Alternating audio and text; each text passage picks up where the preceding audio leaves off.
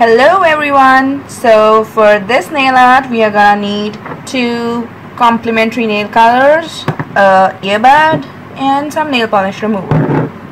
Take one shade and put it on half of your nail.